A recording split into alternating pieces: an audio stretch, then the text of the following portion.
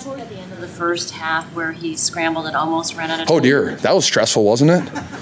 Because I'm blocking on that, and I turn around and he starts scrambling. I'm like, why do you still have the ball? Throw it away. It was the play before that was the exact same play, and he's just supposed to throw it away. And I was like, oh my gosh, there's no reason to make a play here, Brock. Oh my goodness, it's just so stressful. Did you say anything to him? Rookies, man, just rookies. Do you ever find yourself having to go up to Brock and tell him, hey, just be patient, it'll kind of unfold, or does he just have that poise naturally? Or I think Brock's done a fantastic. I think he has that poise naturally. If there was a moment where I thought that Brock was having if I felt like he was out of his funk, I would go up to him and just tell him to take a deep breath, because he's been playing at a high level. He doesn't need to change anything. Just keep being you, man, and just take a deep breath. And that's all I ask all of my teammates. I mean, I get, it's the NFL, right? Like, we're playing a team that's really good.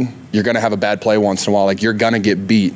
But as long as you don't let that snowball into getting beat twice in a row and then 3 times in a row, that's all that matters. Just stop that, take a deep breath. Hey, I'm a really good football player. I'm playing in the NFL. I'm playing in the playoff division game for a reason. I'm here for a reason.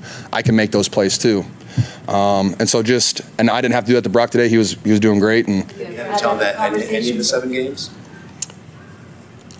I will say Seattle last week, he came in during our 2-minute drill at the very end trying to get a field goal, and he set a play so fast and not a single person in the huddle heard it. And we're just like, dude, Brock, it's okay, man. Just take a deep breath and call the play. And he was fine after that.